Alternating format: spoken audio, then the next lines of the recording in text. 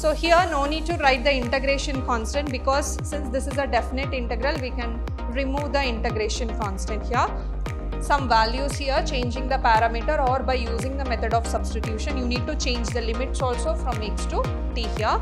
We know that here 0 to pi by 4 sine inverse 2 tan theta divided by 1 plus tan square theta can be written as sine 2 theta.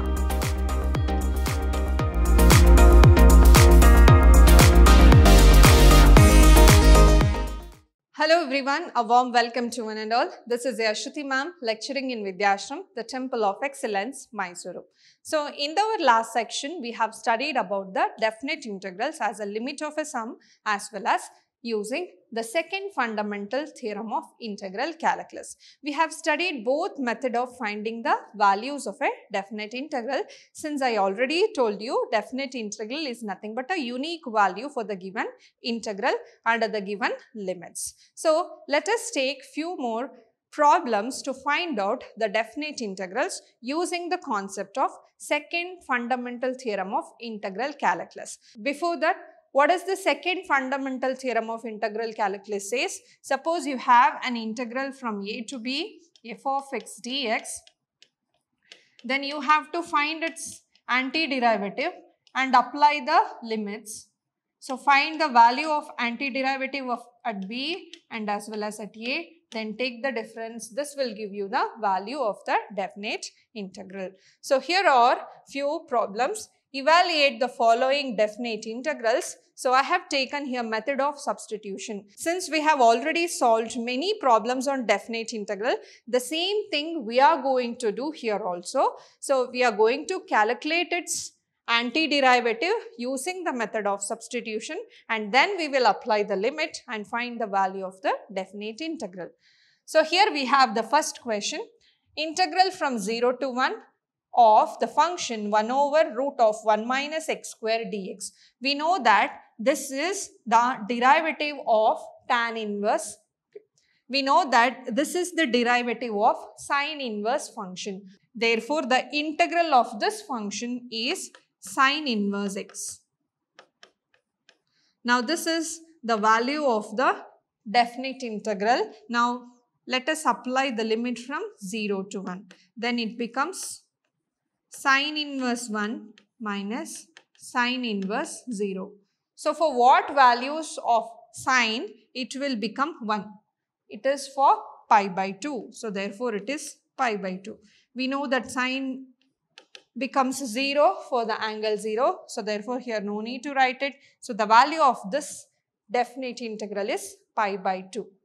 Next, 0 to 1 over 1 plus x square. Again, 1 over 1 plus x square is the derivative of tan inverse x. Hence, the integral of this function is tan inverse x.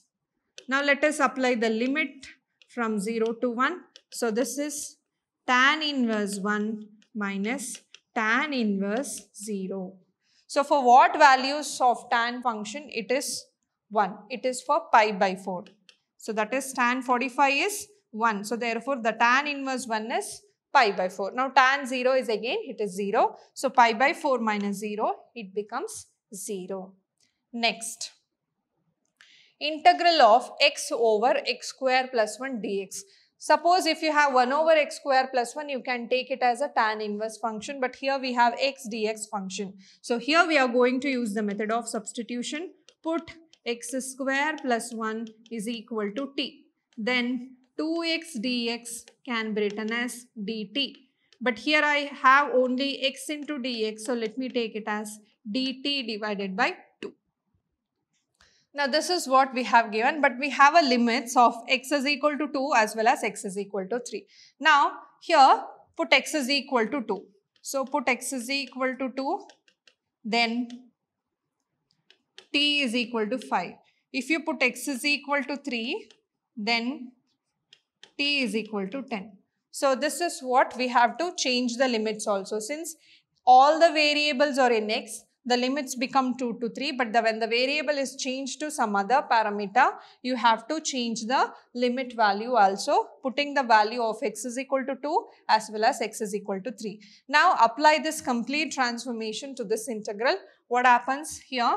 So from limits 2 to 3 becomes limits 5 to 10, and we have the function x square plus 1 in the form of 1 by t. X dx can be written as dt by 2.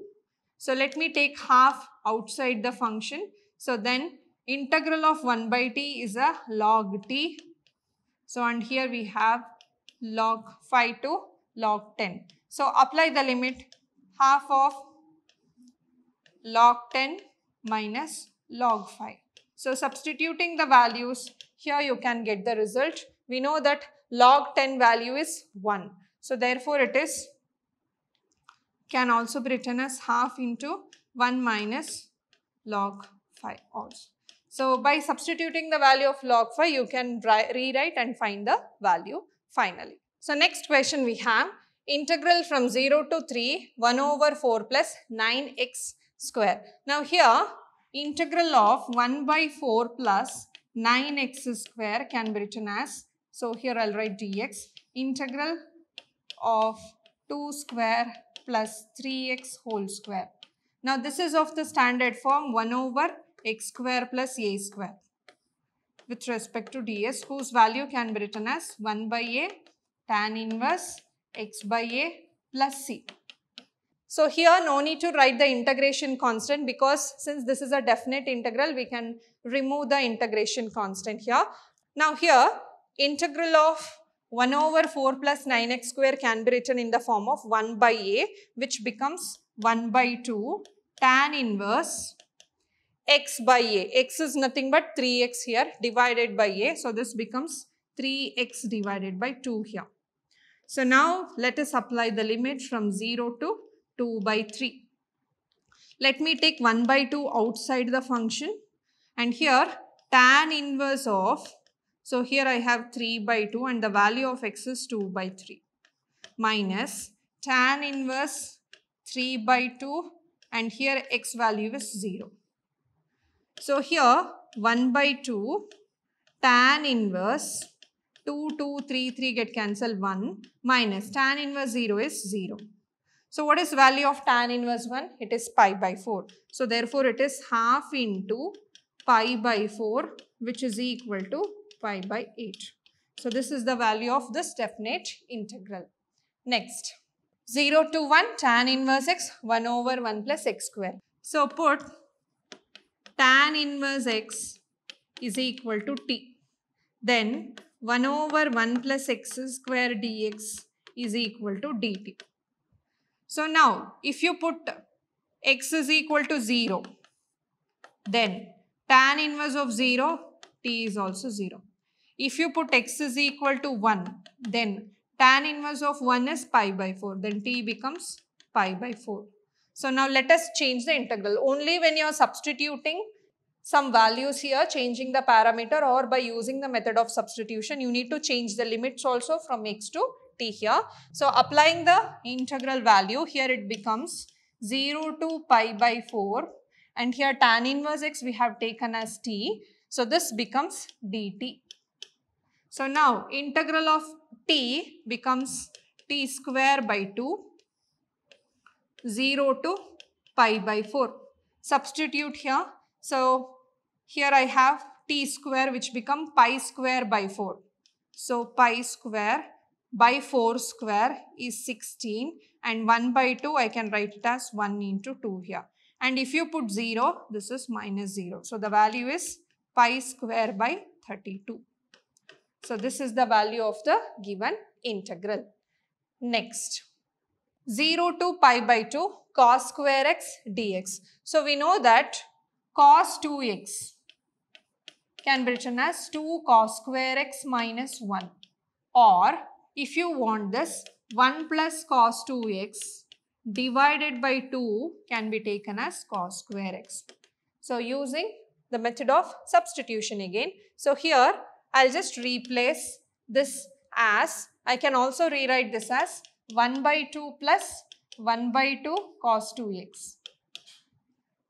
So now I can write this function as 0 to pi by 2, 1 by 2 plus 1 by 2 cos 2x with respect to dx. Now apply the integral separately, half into dx, or you can take half outside the function also. Half into dx with respect to the integral, it becomes x. Next here I have half, so therefore I will write half here. So here also I can take half. Next cos 2x I have. Cos 2x can be written as sin 2x, 1 by 2 sin 2x. So already I have half. Cos 2x becomes half into sin x. So now let us apply the limits here from 0 to pi by 2. So let me take half outside the function.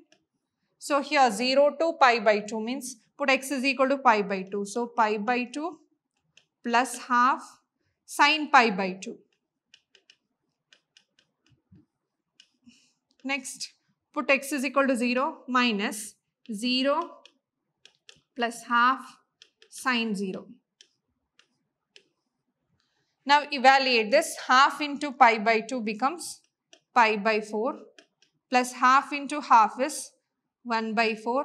Value of sin pi by 2 is 1 and here it is completely 0. So therefore the value is pi by 4 plus 1 by 4, or if you take 1 by 4 as a common factor, it is 1 by 4 into pi plus 1. So this is the value of the given integral.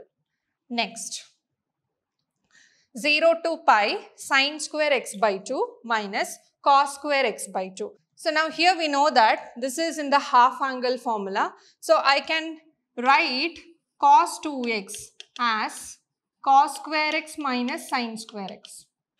So therefore, if you change 2x to x here, then this becomes cos square x by 2 minus sin square x by 2.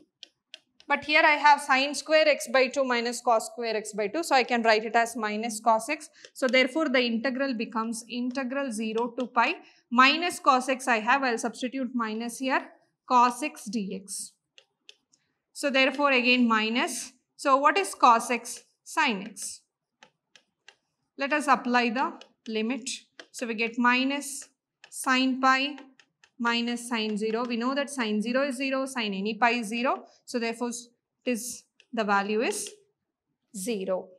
So next here we have integral from 0 to pi by 2 sin x divided by 1 plus cos square x dx.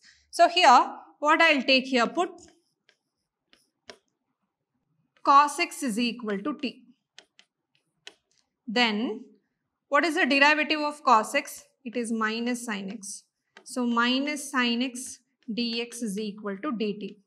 Now I need to change the integral limits value also here. So if you put cos 0, so put x is equal to 0, then cos 0 is equal to 0, so which is nothing but t.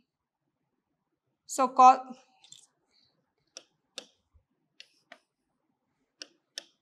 then cos 0 is equal to t. So this implies the value of t is equal to 1 because cos 0 is 1. So when x is 0, t is equal to 1. Next, if x is equal to pi by 2, then cos pi by 2. What is cos pi by 2 value? It is 0. So which is nothing but t. So therefore change the integral here. So this becomes from 0 to pi by 2, it becomes 1 to 0. 1 to 0 here. And sin x dx can be written as dt. I have minus outside, so I will write it as dt. And this becomes 1 plus t square. Again, this is in the form of 1 by a tan inverse x by a. So therefore, I can write it as minus. So here I need 1 by a means 1 by 1 tan inverse x by a, which is nothing but t by 1. And the limits are from 1 to 0. So now I will take minus outside.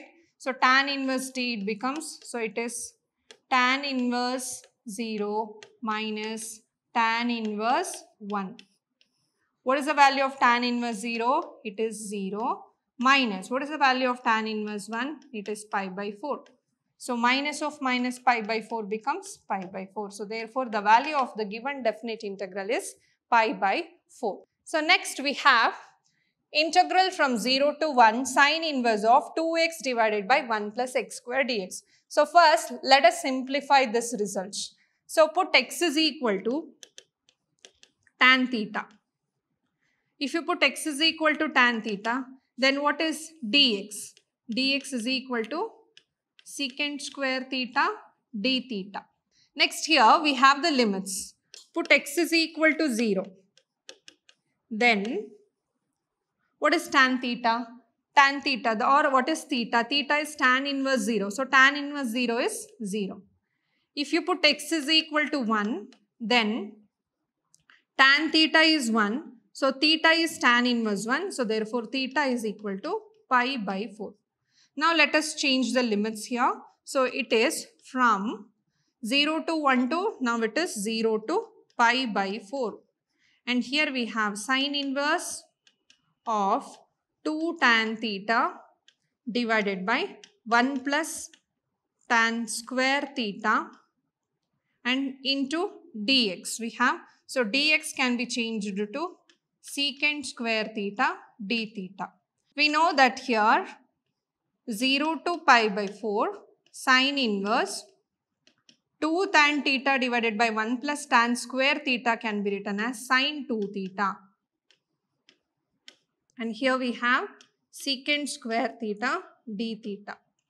Now sine inverse of sine 2 theta becomes, so here 2 theta. So therefore the value is here 0 to pi by 4 2 theta into secant square theta into d theta. Now here I have 2 as a constant. Let me take it outside and apply the integral only for the functions. That is theta into secant square theta d theta. I have 2 functions here. Let us apply integration by parts. Then this is 2 times. First function, integral of secant square theta d theta is tan theta. Minus again integration of integral of secant square theta tan theta. Derivative of theta 1 into d theta. So apply the integral from 0 to pi by 4. So next I have 2 into theta tan theta minus log of, here I have secant theta. Integral from 0 to pi by 4. So 2 into pi by 4 tan pi by 4 minus log modulus secant pi by 4, and here minus. Next 0 tan 0 minus log secant 0 is completely 0. So now 2 times. So here I have pi by 4. Tan pi by 4 is 1. So it is pi by 4 into 1, 1. Secant pi by 4 is root 2. So this is log of root 2. So now when you multiply 2 here, it will becomes pi by 2 minus. So this is root can be written as half log 2, and when you multiply here 2 get cancelled. So therefore here I can write it as pi by 2 minus log 2. So this is the value of the given integral. So by the method of substitution, we can get the form in the form of theta, where the integral value from 0 to 1 changes to 0 to pi by 4. After finding the standard integral value, substitute the limits 0 as well as pi by 4. So for pi by 4, you will get this result, that is pi by 4 minus log root 2. Log root 2 is nothing but log 2 to the power half, which can be written as half into log 2. So when you multiply 2 inside the function, here 2 get cancelled, it becomes pi by 2, and here 1 by 2 is already there and multiplying 2 it get cancelled, so the value is log 2. Therefore, the value of the given integral is pi by 2 minus log 2. So next one, integral from minus 1 to 1 of the function 1 divided by x square plus 2x plus y dx. So we know that x square plus 2x plus 5 can be written in the form of when you add. So here what you are going to add 1 square and subtract 1 square, so that it becomes x plus 1 whole square plus 4. So now this is in the form of integral minus 1 to 1 1 divided by x plus 1 whole square plus 2 square. So here square with respect to dx. Again, this is in the form of integral of x square plus a square, whose value is 1 by a tan inverse x by a. So in the place of x you have x plus 1, in the place of a you have 2. So just replace it. So this becomes 1 by a means 1 by 2 tan inverse x by a, which is x plus 1 by 2. And here we have minus 1 plus 1. Let me take half outside the function. Half. Now let us apply the value of x now here. So tan inverse x 1. 1 plus 1 2. 2 by 2 it is 1. Minus next half I have taken outside. Minus 1 plus 1 0. 0 by 2 is 0. So therefore tan inverse of 0. Now here half tan inverse of 1 is pi by 4 minus tan inverse of 0 is 0. So therefore this becomes pi by 4 into 1 by 2 pi by 8. So this is the value of the given integral. So using the concept of second fundamental theorem of integral calculus and applying the limits in the form of f of b minus f of a, we can evaluate or find the unique value of the definite integrals. So this completely covers entire syllabus of the chapter integrals. So here we have studied the indefinite integrals and we have found the antiderivative or the integral value of the given derivative functions, and also we have studied how to calculate the definite integrals of the given function. In the next chapter, we will be studying the application of these definite integrals. Until then, keep watching, keep learning, keep exploring. Thank you.